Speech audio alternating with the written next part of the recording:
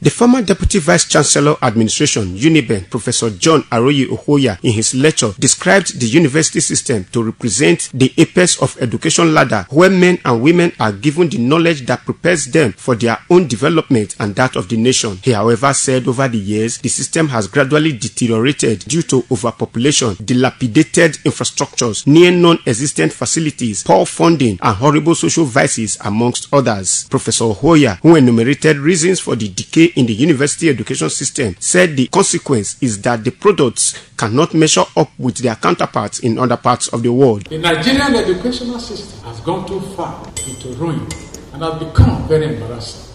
If we are to make the expected progress in our national development, all hands must be on deck.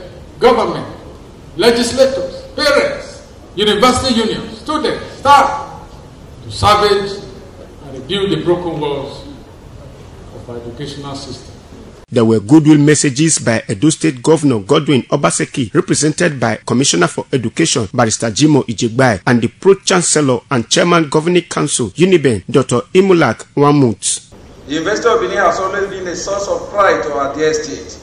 What began 49 years ago as a state-owned institute of technology, and then a state-owned university, has today grown into a regional reference point and has consistently ranked among the 10 top institutions of higher learning. The founder of this great university, they sacrificed their yesterday so that we can have our today and lay a foundation for future generations of Nigerians, and we have squandered it. Some participants comment on the lecture, which they described as apt. He went back to the bottom and get everybody truth.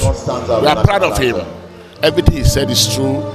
If I never had anything. The lecture was illuminating and it's challenging. So we have been empowered, challenged to do our best to mend the broken walls of the Nigerian education system. He was straight to the point. He's an insider, it's in everything. So he was just, as expected, he delivered it. I'm very, very happy. I'm very, very glad that he just gave us what we expected.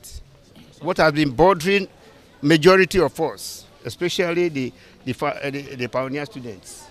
Professor John Aroye Okhuoya is one of the founding students of the University of Benin. Ikponmwosa Ugiagbe reporting.